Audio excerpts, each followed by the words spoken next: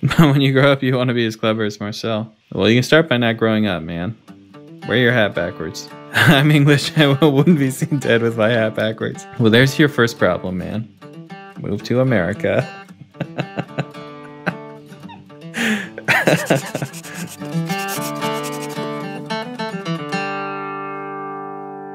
Basically, I got a request for a transcription, a Molly Tuttle transcription, from a cool dude named Mike. Mike sponsored this. I was just going to do this transcription for Mike, send it over like we normally do orders through the website, the tab store. But I thought this one would make a good video because this is actually a fiddle tune that I don't know. You guys get to watch me like totally flounder.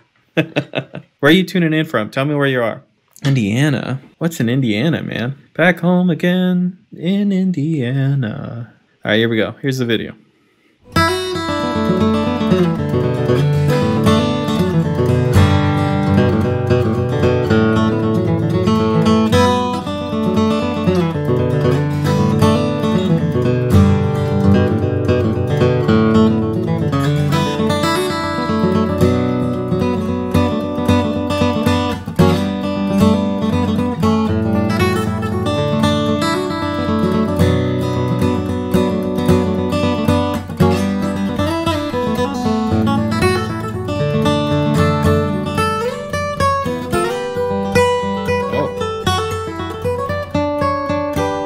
Like I said, I don't even know this fiddle tune. So not only are we gonna learn her version, but we're just gonna learn the tune together. Yeah, D is the key for sure. Well done, guys. The very first thing that I hear, like I know the very first two notes are a hammer-on. They sound like a hammer-on. It sounds like a strong pick stroke, and then the weaker sound of just like a finger pad coming down on a string. And it sounds like it's part of the chord. So I wonder which string she's playing a hammer-on on. You hear that? Just the very first two notes. I hear things fall down. I hear a slide.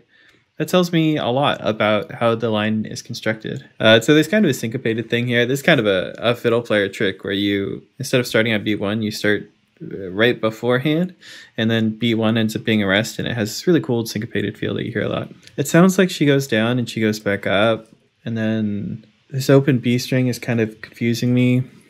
There's a slide here.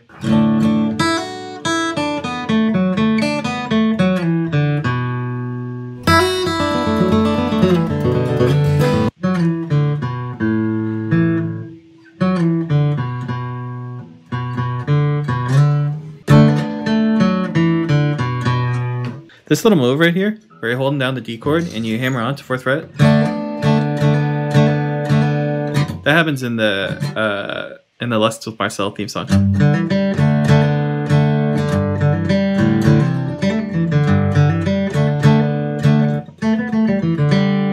This is that same rhythmic thing that I'm talking about, where nothing actually happens at beat 1 in this measure. It's actually just like tied over. So this in parentheses note just continues ringing. It's interesting stuff.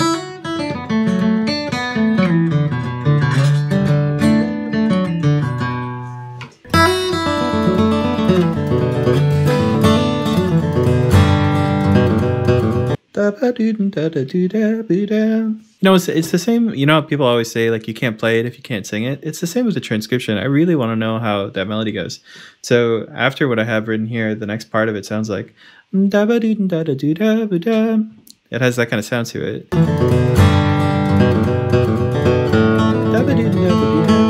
Right. So there's my next little portion that I'm going to write down. And if I can, I want to relate it back to the chord. So I know that she just switched to an A chord. She just hit this root note, and it sounds like the chord changes. And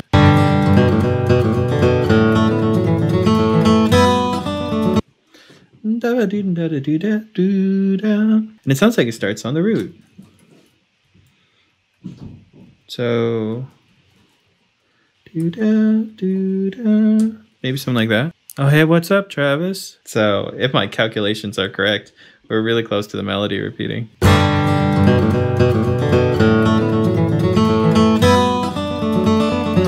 Yeah, there was it. So she hit some other thing in there, but maybe let's write it cleanly just so we don't have to deal with that. Molly Tuttle is really good. She's incredible. She does play it really fast, and there actually is some things in this that that I kind of struggle with when I'm playing quickly, that I'm not like great at. Maybe we'll talk about them in a second so you guys can see. This kind of phrasing sometimes is really difficult to get out at a quick pace. Part of me wants to see if I got this open B string correct, but it's at the very beginning and it's just a black string. This sounds like an open B string.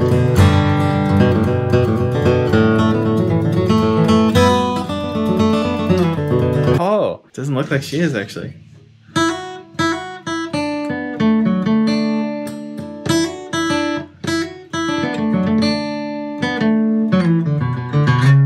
Okay, yeah. I don't think she is, which I think makes it easier to play faster because everything, we got a lot of 2/4, 2/4. Exciting developments. So more or less all of this is the same. And then she does a quick little drone right here. And then there's some little 8th note pickup. Bro, it looks perfect. Thanks, Justin. Justin, I can always count on you to let me know how things look. Also, why has no one told me that I have the wrong key signature? Huh? None of you care? None of you thought, hey, let's yell at Marcel for having the wrong key signature here?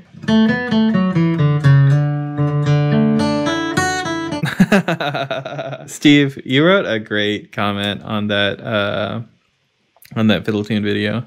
I don't remember exactly what it was, but it was something like, all right, boys, Yanket in G, keep it peppy. No, man, this is a fiddle tune. It's not one that Molly Tuttle wrote. It's actually by a guy named Mark Simos, I think is how you say his last name. He's a Berkeley professor, if I remember correctly, or at least he was at some point. I don't know. I didn't go to Berkeley, you know. I suppose I still work in an office. It's just my office. It's the office in my house. Oh, man, yeah, you're already off. Steve's procrastinating. That's good, man. You're procrastinating like a boss. Just don't let your boss see this. Yeah, that's right. Until you have to share your screen, you're cool. You're good. That's great. I love that you're all at work, working remotely while watching from Apex. Hey, what's up, man? Come over. Come knock on my door. We got through the A part. We feel okay about it. It was just a first pass, you know. But we're starting this B part, and I'm just trying to understand it.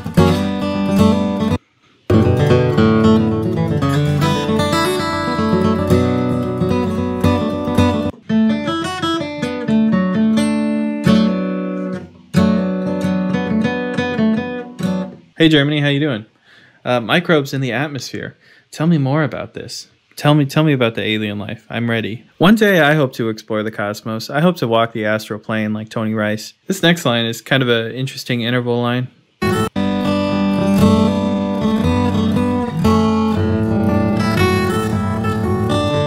Do do do do do da do.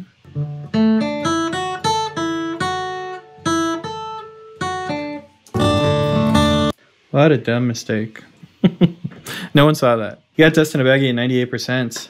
Cocaine Blues at 99.9.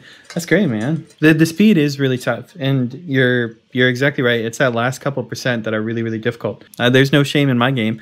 There's definitely a couple of those videos that I've done where I play the tab through a couple times and I realize, hey, I can play this at 90%, 95%. I can play it at whatever percentage of the speed.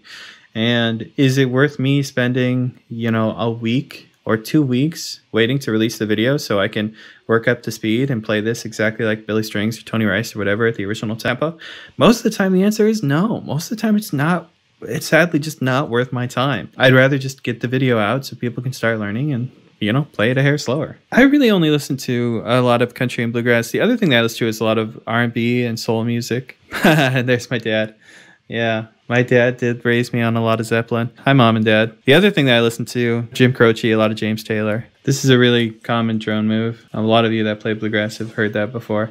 Over E minor chords, C chords, that kind of stuff.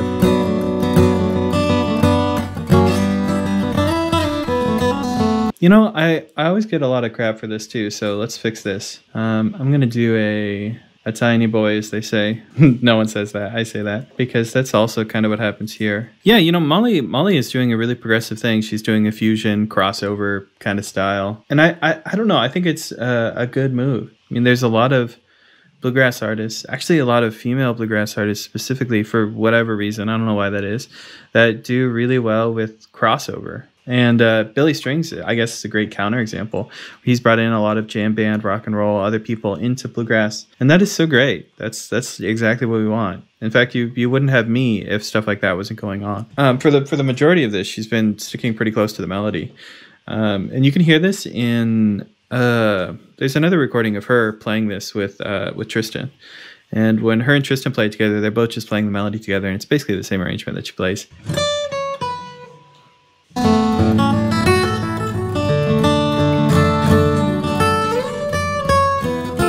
Oh, syncopation.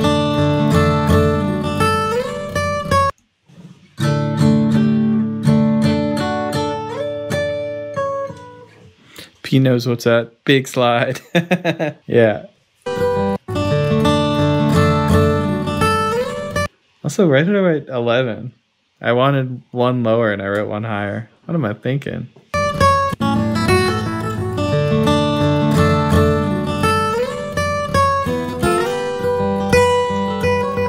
In all of the Molly Tuttle transcriptions that I've done, there's these little moments where she's kind of strumming, kind of picking, and it's somewhere like right in between. And it's so difficult to pick those things apart if you want to do an accurate transcription.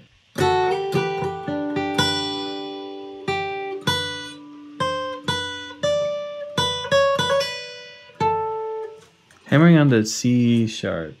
Wait, let me check that. Oh, you're thinking about this moment right here?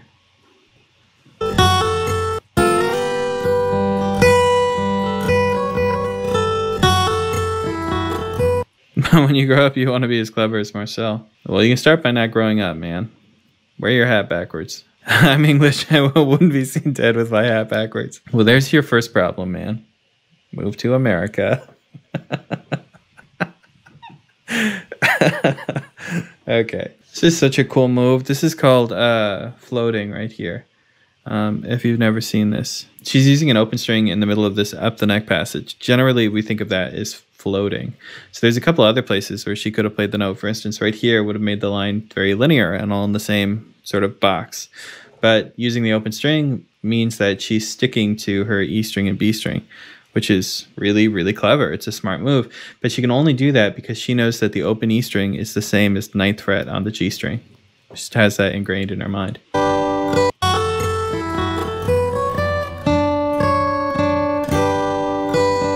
At the beginning of the boxer. Maybe so. I can't pull that to mind immediately. But it is the same as...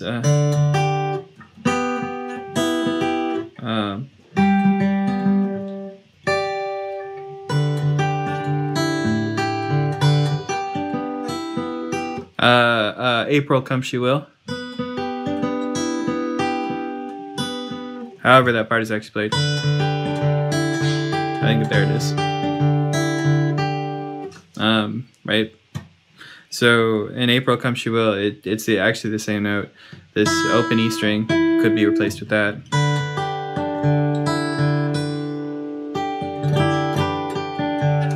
So maybe Paul Simon is just, into that. Maybe he's into that floating sound.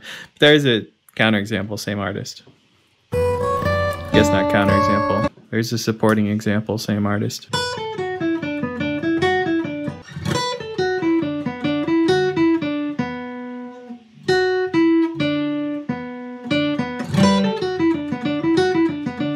This has actually been a super requested tune, just for anyone who's never seen it before. But this video has been popping off. It's almost at 1 million views, so I get why everyone's requesting it. But there's been a couple orders placed for it, and I just didn't get around to it till now.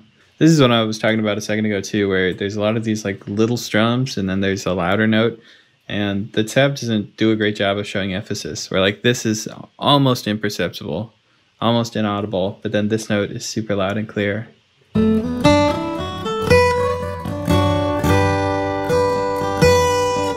It's because we distract you too much. No, you guys are distracted. You guys are good. It sounded like all of this was the same to me a second ago when I listened to it. Then she does an arpeggio right here instead of this. Do I own any cutaways? Actually, the first Martin that I ever got was a gift from my parents, and it is a cutaway. It's one of the Mexico Martins, DCX, whatever. And I still have that. The back is separating from the sides. And later on, I got a DC Aura, not the DC Aura GT, a DC Aura Custom. It's kind of a rare guitar. Right now, it's in a weird alternate tuning. It's in the back over there. we did a bunch of this thing. We got our A part, a couple A parts over here. We got a couple B parts. The C part, I'm a little bit confused about the structure of it. Something's going on. Maybe there's just an extra measure here or something. Somehow this connects back in just a couple seconds. We're super close. We're super close to the end of this thing. Unfortunately, it may be time for me to make my exit. Y'all have a great day. Remember, it is the 5-year reunion of Lessons with Marcel. Actually, on the 17th specifically is when I started the YouTube channel 5 years ago. There's a bunch of new tabs. There's a new shirt that's out. There's an article that my girlfriend wrote that's kind of a memory lane nostalgia thing. Definitely check those things out. Thank you so much for hanging out and watching me transcribe this Molly Tuttle video. I'll see you guys later. Y'all have a great day.